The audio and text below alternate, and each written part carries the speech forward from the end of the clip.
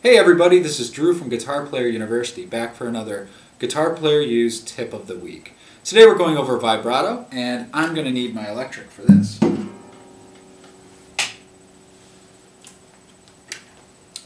So, vibrato is very popular, particularly when played in the blues, and that's the type of vibrato we're going to go over today. There are many different types of vibrato. Let me just start. What is vibrato? Vibrato is when you very slowly bend the string to give it kind of a shaky feel. And like I said, there are many different types. There's a more subtle vibrato that comes from moving your finger back and forth, similar to a vibrato on a cello or a violin. However, those instruments do not have frets, so it's usually a little bit more effective on fretless instruments. On fretted instruments, we have to do vibrato where we bend the string up and down.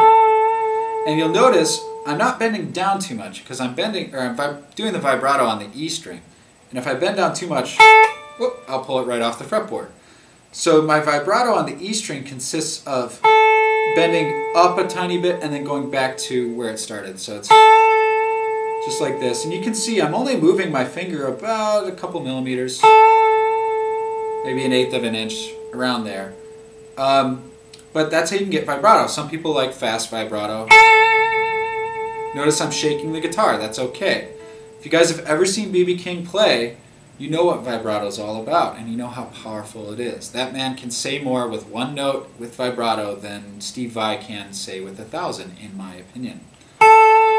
He's just got a lot of soul, and when you add vibrato that's very strong, you can get a lot of really soulful sounds out of the guitar. It really comes to life. So on these strings that aren't the E string, like the B and the G, you can do vibrato and you can pull down more, up and down. And it's okay to rock the guitar up and down. That's fine. As a matter of fact, that's how I started, because I had a lot of trouble with this when I was first learning the technique. So I found if I threw the guitar back and forth, it was actually a little bit easier to do.